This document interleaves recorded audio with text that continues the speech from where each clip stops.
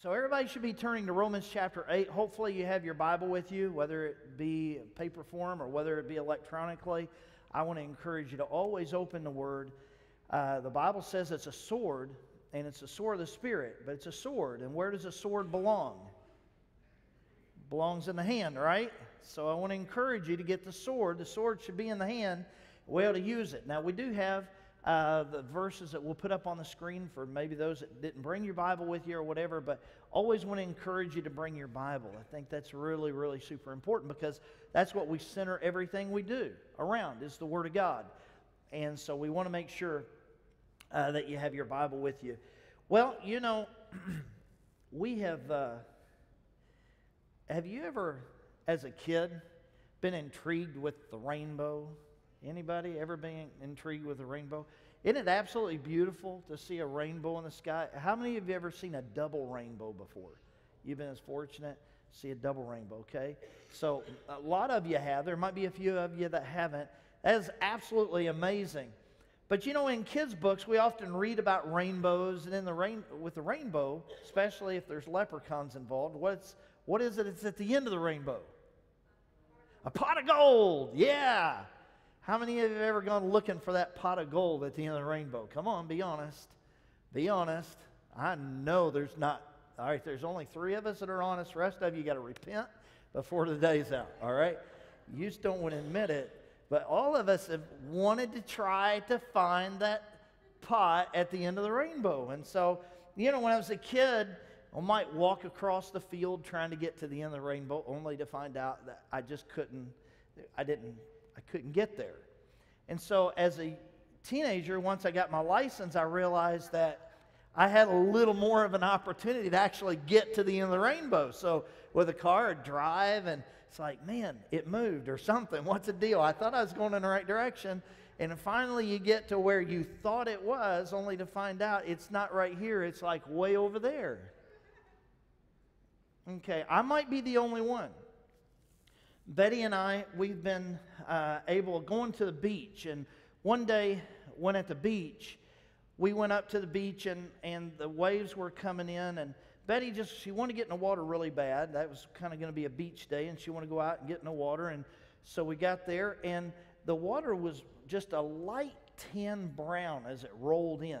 Now, what that meant was that it was churning up a whole lot of sand, and the sand was rolling in with the... So you know what that means, right? When a lot of sand's coming in with the water? You know what that means.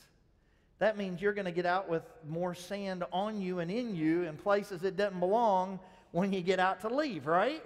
And that's what she's looking at. She gets her feet out in the water. She's like, this is not good. I don't want to do this, you know, because your bathing suit just fills up with sand, right? You walk out about 15 pounds heavier than when you went in.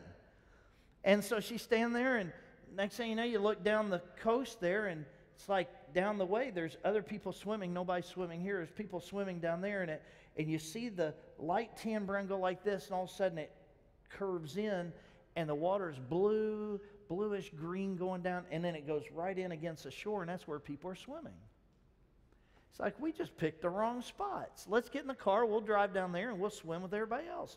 So we get in the car, and we drive down the other end, and we stop, we get out, we get our things together, get out to the beach, and get to the water, and it's like, the water's brown here too.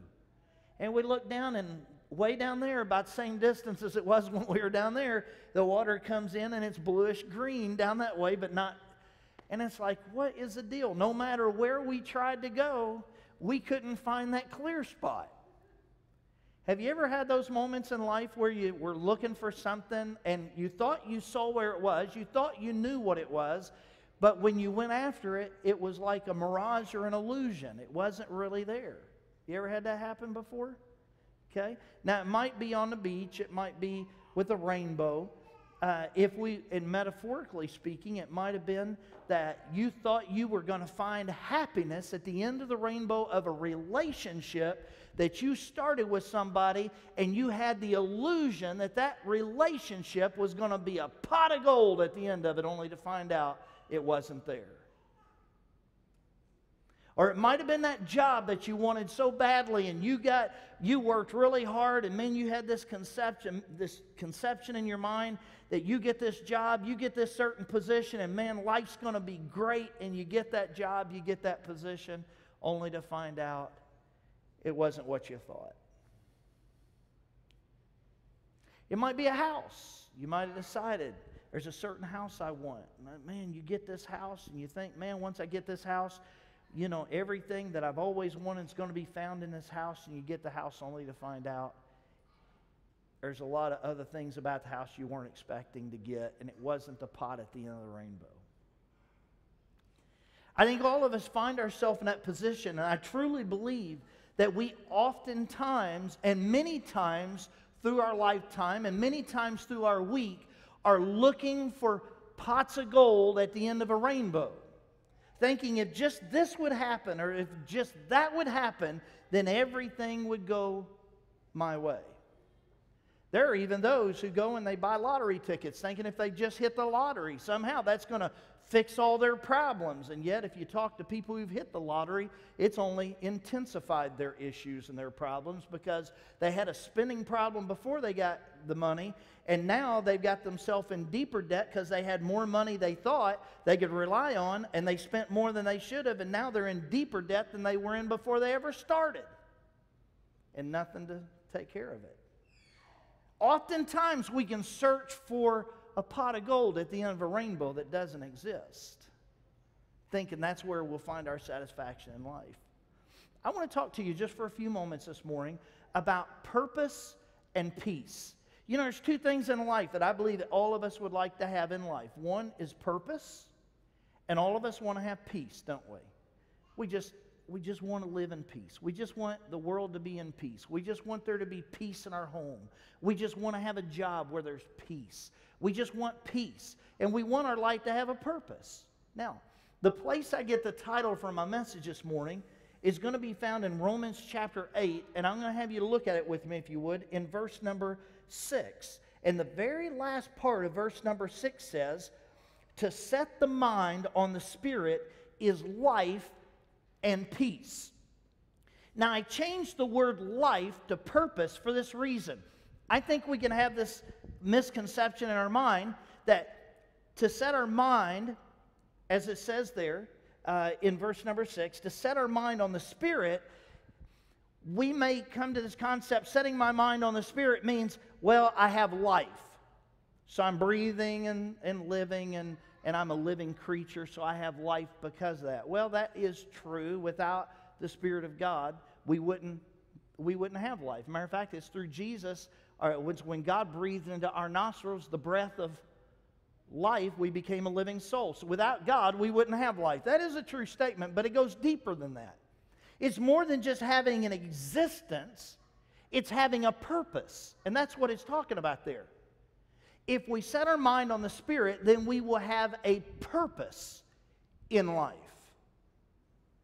Life will be lived with a purpose. There will be a sense of element to our life. It's more than just an existence. It's a purpose. And not only purpose will we find when we set our mind on things of Spirit, but also we'll find peace. Now, we're going to dig into that just a little bit this morning. And to do so, I'm just going to go down through here and read verse number 1 down to verse number 6. So if you will follow along with me in verse number 1, it says, "There's therefore now no condemnation for those who are in Christ Jesus. For the law of the Spirit of life has set you free in Christ Jesus from the law of sin and death. For God has done what the law, weakened by the flesh, could not do. By sending His own Son in the likeness of sinful flesh, and for sin, He condemned sin in the flesh, in order that the righteous requirements of the law might be fulfilled in us, who walk not according to the flesh, but according to the Spirit." Now, here's the two verses I'm homing in on, verse 5 and verse 6. So look with me, if you would, at these verses. "For those who live according to the flesh set their minds on the things of the flesh. But those who live according to the Spirit set their minds on the things of the Spirit. For to set your mind on the flesh is death, but to set your mind on the Spirit is life and peace. Here's what I want you to understand. And this is just going to be a small, hopefully a very potent, very small piece that I'm going to hand you today that I want you to chew on and think about all week long. If this gets a hold of your life, I believe it'll truly change your life. If you allow it to, you absorb it, you take it, and you apply it, and you set your thoughts on these things, I'm telling you, you will begin to understand purpose and peace in your life. And I know that's what you want, because that's what all of us want. We all want that. In the turmoil of our life, we want these two things, purpose and peace. And it says here in these verses, look again, if you would, on verse number 5, for those who live according to the flesh set their minds, set their what? Set their minds, one more time, they set their what? Their minds on the things of the flesh. So what is that talking about? All right, I'm going to layer this. I'm going to peel it back like an onion for a minute, if I may. There is an outer layer, and the outer layer is this. If you live in the flesh, how many of you are in here, you live in the flesh? Let me see your hands. Some of you are hesitant to raise your hand. Okay, you can put your hand down, you bunch of sinners. No, look. Layer one, we all live in the flesh. If you don't think you live in the flesh, reach out, pinch yourself really hard, and you'll realize you live in the flesh. Now, if you reach out and there's no flesh to grab, then you're a ghost, and I'm out of here, all right? I'm just saying. We're all in the flesh, and we live in the flesh. And the King James says that there's the law of the flesh, or the law of sin, and the law of sin, as the King James puts it, just simply means that there is a law of nature. That's what it's talking about, a law of nature. One of the laws of nature is, when I'm really super hungry, guess what I'm going to do? I'm going to hit somebody. No, I'm not going to hit anybody. What am I going to do? Huh? I'm going to grub. Okay, I'm going to eat. Right? I'm going to eat, because that's the law of nature. The law of nature is, when I get hungry, I'm going to eat. When you get hungry, you're going to eat. When you hurt, you cry. Right? It's a law of nature. There's things about the law of nature that makes us who we are, and we deal with that, and we have to live with that. And therefore, just like today, July the 9th, it was exactly 1 year ago today that my father breathed his last breath. I stood alongside of his bed. The last 2 weeks of his life, they were the most horrific experience I had to go through, but the most blessed experience to watch a man with such grace pass from death into life, from this earthly existence into the portals of heaven. It was a beautiful thing, but it was excruciatingly painful for me to watch it happen. I relive those moments. They're almost like nightmares to me at times, because I stood alongside of my father's bed taking those swabs, which are made out of not styrofoam, but foam. And you dab them in water, and you lay it against their lips and just try to wet and moisten his lips, because his mouth was always dry. Cotton-like in his mouth all the time. I would try to clean some of it out and wipe his mouth, and it'd get really dry under his lips. And some of those things are made like, they're like little stars. They're like, I can't tell you what, they're like a gear. That's how they're cut, with little blades all the way around them. And they're not sharp blades, they're just a foam. And you stick that in their mouth, and you might twirl it as you do it across the lips, trying to get that stuff out as well as. And the worst part about it was, there came a time where I realized my dad couldn't talk to me other than he'd moan at me, or he'd try to let me know his mouth was dry, and I'd moisten that and go in his mouth, only to find at one point that thing had totally taken layers of skin off the inside of his lip. And now he was in pain from that. And to watch all that was so hard. It's hard. And to feel like I took responsibility that I did that. And trying to help my dad. It's hard. Hey, we live in the flesh. The law of nature hurts deep. The cuts hurt from emotional pains and struggles.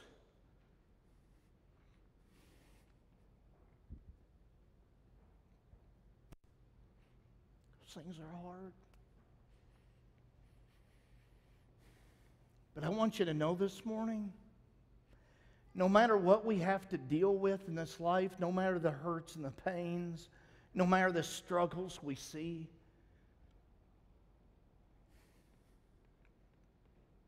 no matter the times when we see somebody we love so much going through so much agony and there's not anything we can do to help it get any better. It's hard. It's heavy. It hurts. That's the law of nature.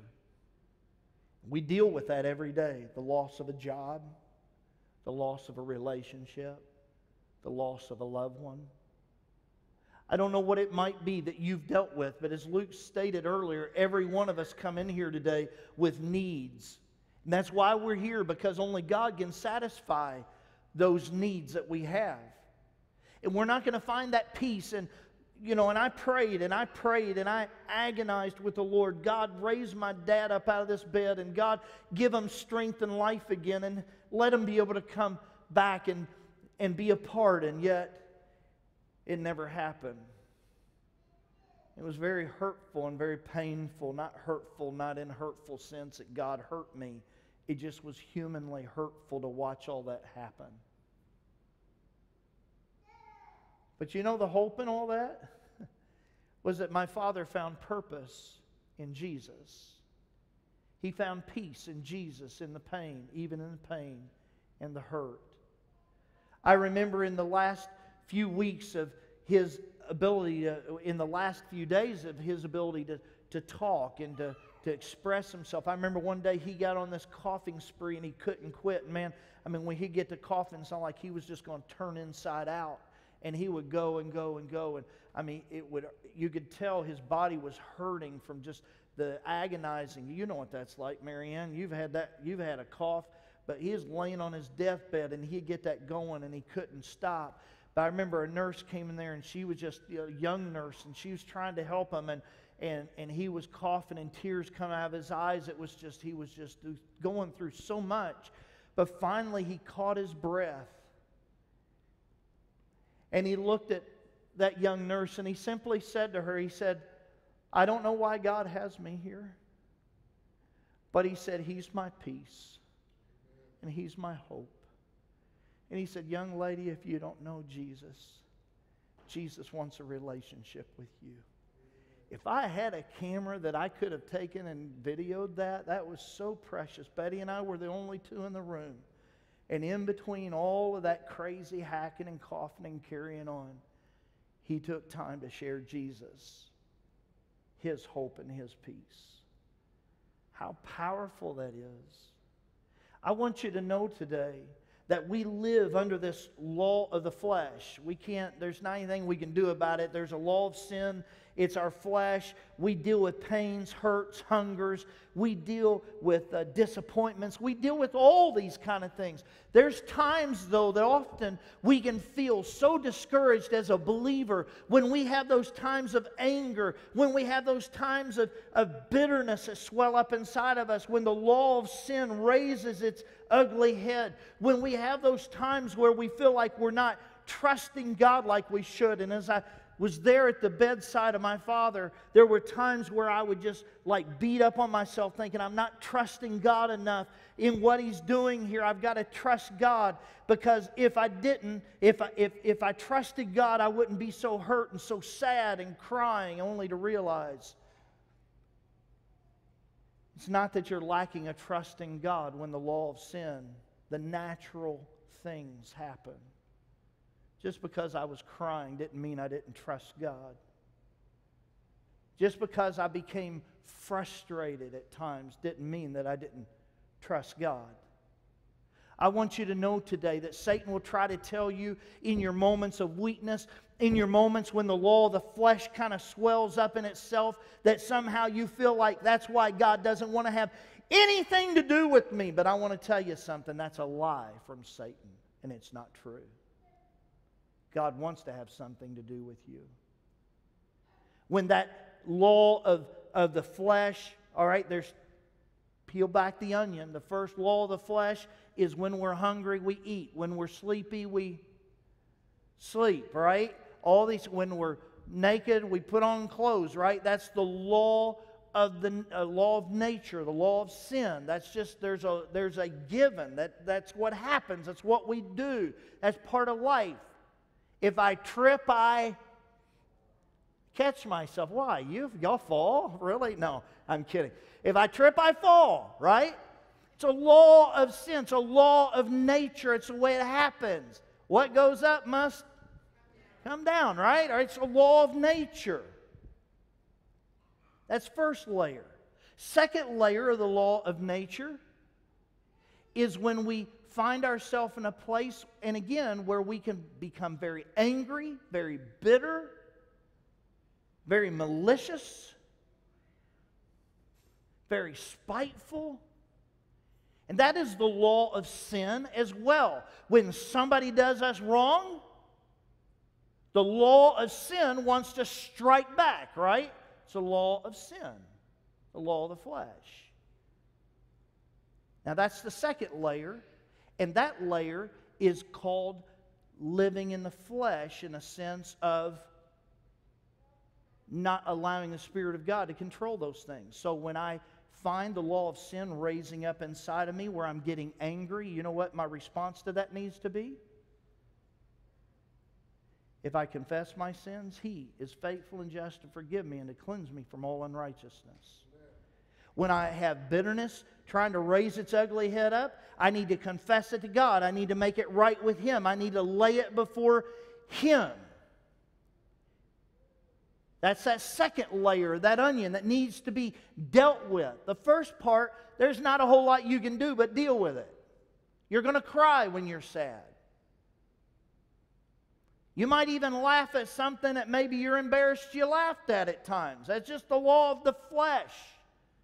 There's things that happen at times, and that's part of what happens. But when it turns into our finding ourselves, allowing things that shouldn't be in our mind. You say, Pastor, what do I do when I get angry and I get mad and I become bitter and I become spiteful? What do I do? All I can tell you is this. You can't do anything about the birds that fly over your head. But you can do something about them building a nest in your hair, if you have hair.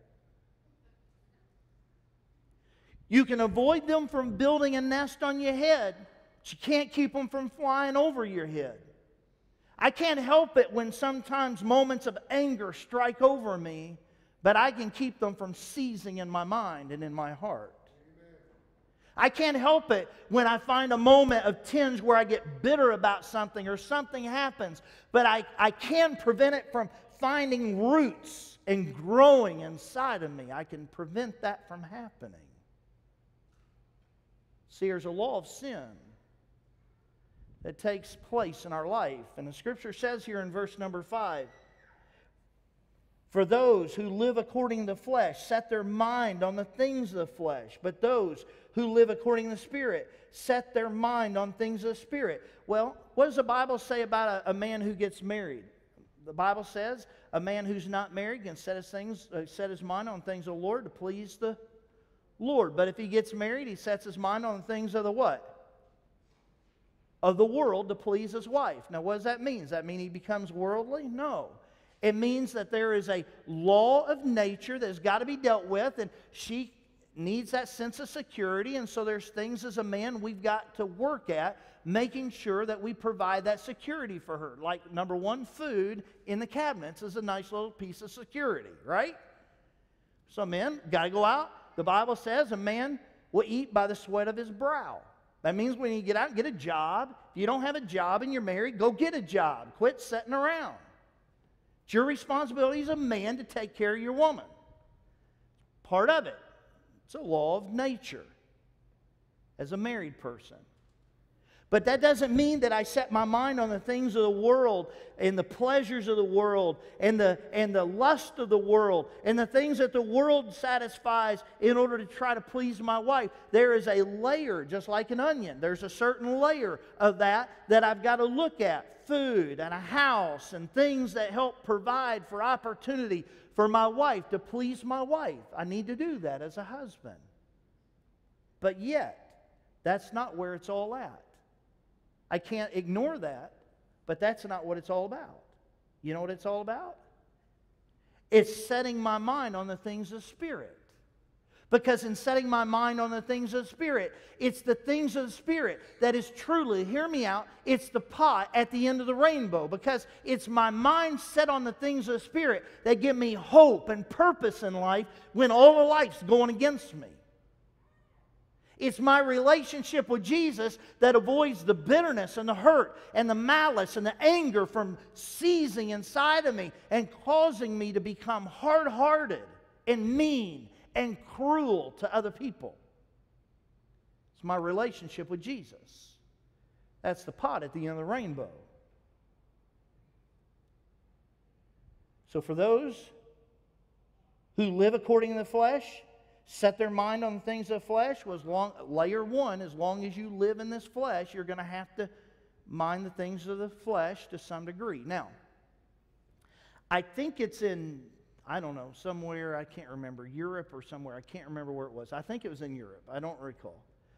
But there is a little saying that is said that's on signs throughout Europe. And here's what it says. Listen to me. Everybody follow with me. It says, mind the gap.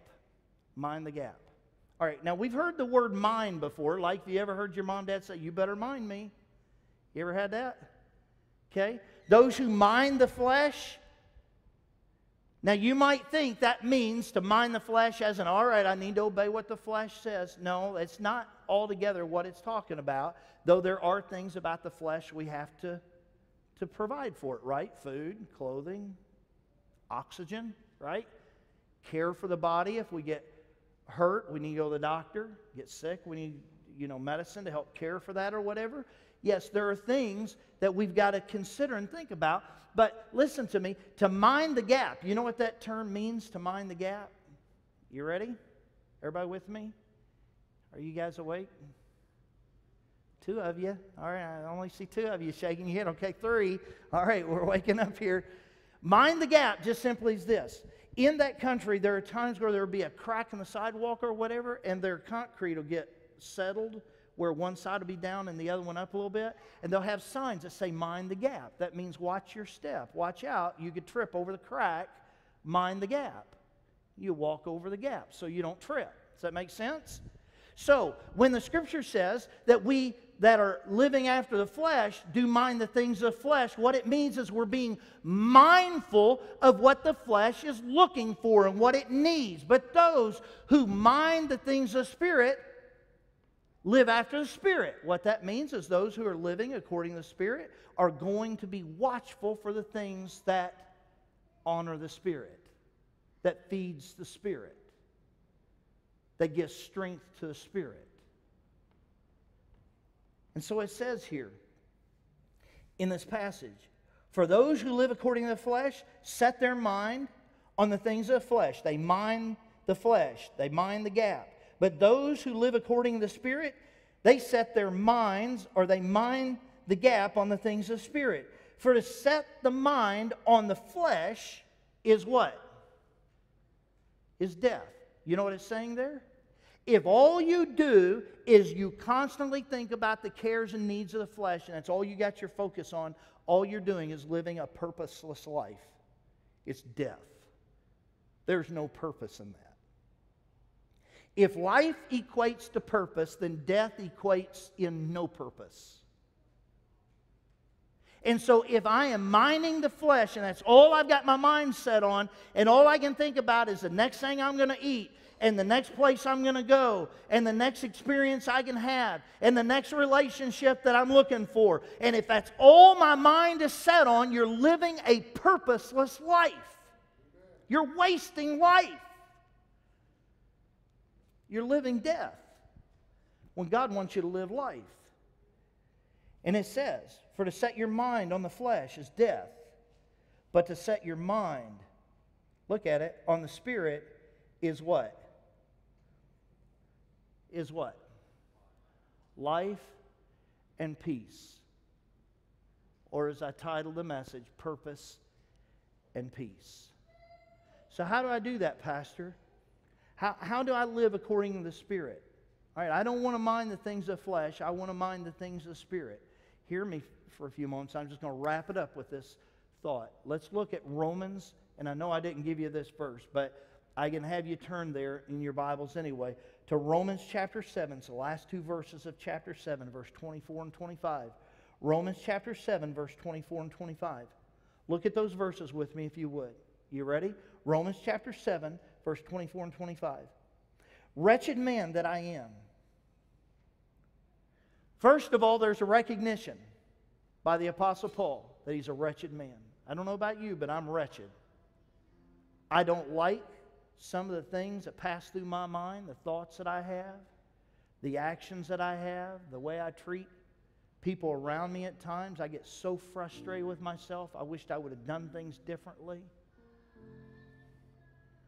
Yesterday, I was driving down the road. We were going out to eat. Little old couple, man, they were in a car in front of me. We're on Burkhart Road. They slowed down a whole lot. And then they started to turn like this. I thought, okay, they're turning. So I went around them a little bit. I was pretty close to their car, but they were turning. I mean, they were turning. And I went by them, and I come back over only to realize they didn't turn. I just kind of cut them off. That looked terrible. I was so angry with myself. I'm like, you dummy, why didn't you just sit there and be patient and wait? Why? Maybe you don't have those moments, but I do. I get so frustrated with myself about those things. I want you to know that we deal with the flesh all the time. You do, I do. But our hope is found in Jesus' blood and righteousness. Our hope is found in Him and Him alone. It's not found in our ability to always get it right. Believe me, as long as you live in the flesh, you ain't always going to get it right. Matter of fact, you're going to feel like you get it wrong more than you get it right. Matter of fact, the Apostle Paul even said, the things that I would do, I don't, and the things that I don't want to do, that's what I end up doing. He felt the same way. Hear me out. It all goes back to something really important. Look with me if you would. O wretched man that I am, the Apostle Paul wrote. Who? Not what. It doesn't say what will deliver me. It says who will deliver me. Don't miss that. It's powerful. Who will deliver me from this body of death? Thanks be to God through Jesus Christ our Lord. So then, I myself serve the law of God with my mind, but with my flesh I serve the law of sin. I still have to feed the body. I still have to put clothes on this body. I still have to get up and go to work. I still have to take care of my kids. I still have to take care of my home. I still have to take care of my wife. I still have to be a good employee. I still have to do everything that God has given me the opportunity to do. I still have to do those things in the flesh. But my friend, I want to tell you something. It goes way beyond that. Listen to it. Even though we have to deal with those things, it says, I myself serve the law of God with my what? With my, say it, with my what? I serve the law of God with my mind. With my mind. With my mind. With my mind. Listen to me. Mind the gap. Mind the gap. Consider, watch, contemplate, know what it is that the Spirit of God wants. Mind that in your life. How does God want you to treat other people?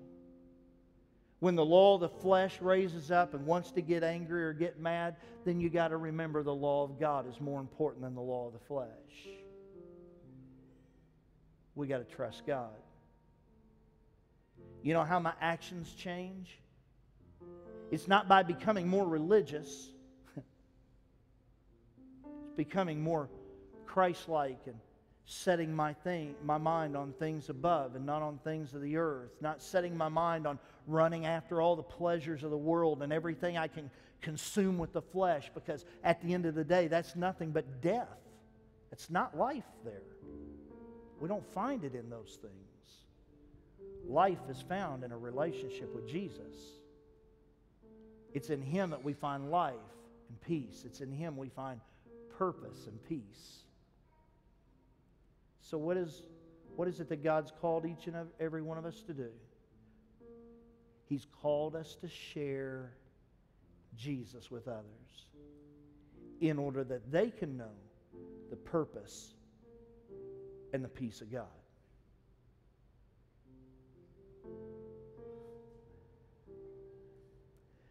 We had one of the nurses that helped take care of my dad in the service last week. And she said, I just wanted to drop by and see how y'all were doing. Said there's just something sweet about that whole situation with your dad. And I just wanted to let you know. That meant a lot.